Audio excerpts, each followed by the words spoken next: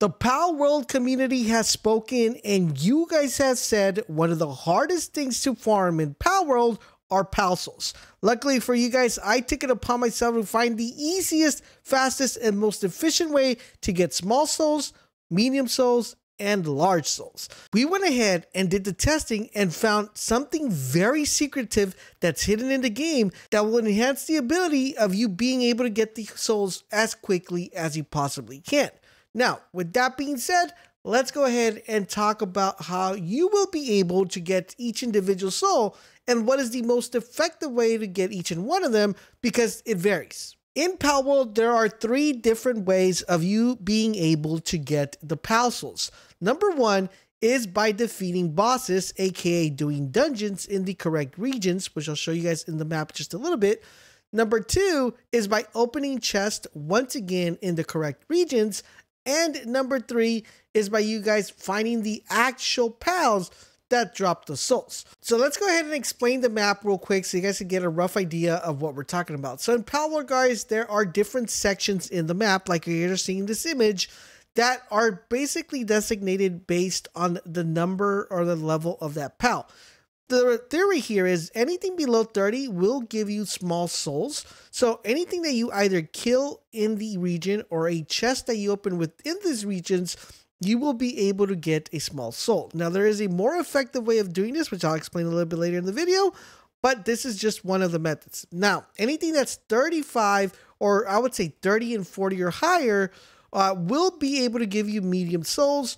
And once again, anything that's 40 and higher will award you large souls. Now, the question is, what is the most effective way to do it? All right, so let's get started with the small souls. Now, for the small souls, guys, there are, once again, methods of doing it, but I found that the easiest and fastest and most effective method of getting these are by doing a 2-way system. Now, the way this works is you want to go ahead, and since theoretically you're killing a bunch of stuff as you start the game and progress, you should be able to get these small souls really easy. You shouldn't have a problem with it. Now, the one thing you want to know is if you're trying to farm these, you got to know that there are 1, 2, 3, 4, 5, 6 different sets of pals that are able to drop souls when they die. Now, the secret thing that I mentioned earlier in the video is the fact that not every single pal has the same opportunity of dropping the pal souls. There are certain pals that only have a 1% chance of dropping the pal souls,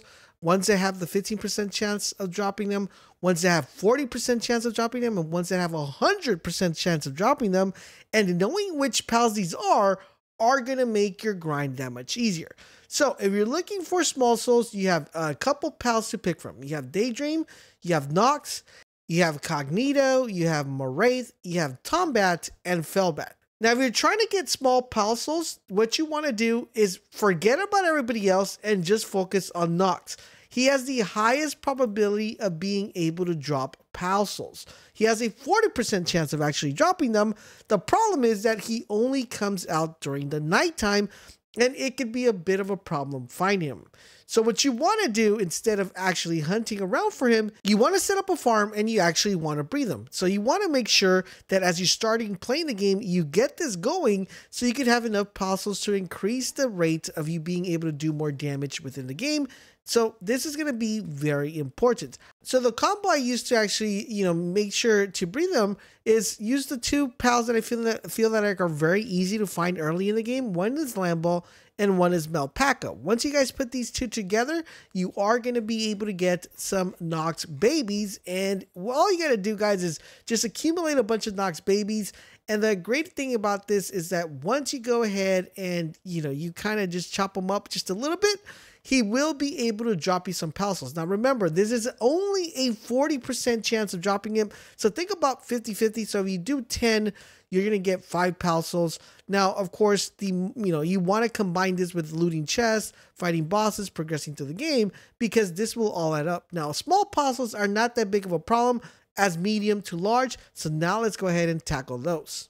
All right, so for the medium pal souls, this one becomes a little bit trickier because there's only one particular pal that's able to drop this pal soul. and that is Hellsephyr. Now, Hellsephyr is a very interesting character because he is available for you to find him within the map. But once again, we run into the same problem we run into the small souls, which is the fact that he only comes out during the night. Now, the other huge problem that we have is the percentile drop rate that we have of this medium Pal Souls, which is only 3%. And basically, I've done a couple runs of this, and I've found that it is very limited of the amount of medium Pal Souls you get, not only from looking for him at nighttime, but also being able to have, Hellsephyr babies and just pretty much butchering them. It's a big problem because you get a very small percentile of being able to get those medium Pal Souls. So the best way I've actually found to farm medium Pal Souls is you're going to want to go to this section in the map and basically go to this biome. And once you go to this biome right here, which is the 4050 biome, the desert area, just take the route that I personally took here. And the main objective that you want to look for when you're doing this is you want to look for gold chests. Now, gold chests are extremely important because those are the ones that are going to give you the medium Pal Souls. Unfortunately, the purple ones do not give you the medium Pal Souls. Me personally, I have never gotten a medium Pal Soul from any of the purples. So you guys are going to have to let me know in the comment section below if you guys have gotten some from the purples, but I've only gotten them from the gold chest. So if you take this route that I'm taking right here, you will be able to get medium Pal Souls on the gold chest. Now, what I would suggest is, you don't lose nothing by breathing a Hellsephyr, and you can leave that kind of just rolling around in your base in the meantime while you're doing this run.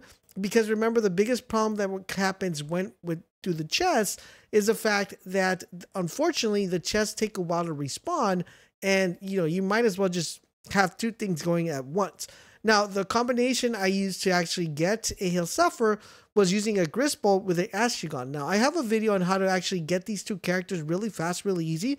So if you're having a hard time picking these up, you could actually just have Grisbolt babies or Astragon babies, and then it should be a lot easier. So make sure you guys check out my breeding video where it's a step-by-step guide on how to breed these two, so you guys could be able to have them to get yourselves a Hellsephyr.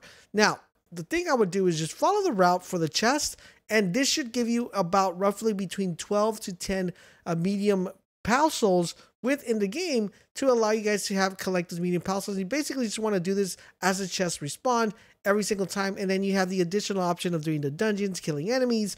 But remember, from the enemies, apart from bosses, you won't get anything unless it's a Hellsephyr. So now that we got the medium souls out of the way, let's talk about the large souls, because this is where people are struggling, and boy, do I have a very good news for you guys about this one. All right, so the great news about the large souls, guys, is that unfortunately there aren't that many places to go to actually get them. And that's actually a good thing, because the main objective for this one is for you to be able to just get them 100% of the time. Now, the only place that I've been able to find large souls within chests and within dungeons is the level 35 50 zone, which is of course, the cold area region on the top of the map. And this is where I theoretically have been able to find them, but there isn't that many gold chests here. And that's what makes this a little bit difficult to just do the chest farm. Now, you could theoretically find large souls by killing dungeon bosses, but the best and most effective way, the 100% method, is by being able to breathe an Anubis. Yes, guys, being able to breathe an Anubis is going to be extremely important for you guys, because this has an 100% drop rate of you being able to get Pal Souls. Now, like I said in my video, I have a video going over on the fastest way to breathe an Anubis, which you guys are definitely going to want to check out as soon as you possibly can. But the great thing about this, guys, is you're going to be able to get some really good drops, which are bones and large Pal Souls 100% of the time, which are going to help your grind. In addition to that, you also have a 5% chance of getting a technical manual, which doesn't really matter. But the main thing that matters here, guys, is the Anubis. You want to make sure you breathe as many Anubises as you possibly can to be able to get the large Pal Souls. And this is a 100% chance of you actually getting them. What I did is I went ahead and got a Dictois, and I got myself a Relaxosaurus. And what happens when you put these two together, they make an Anubis baby.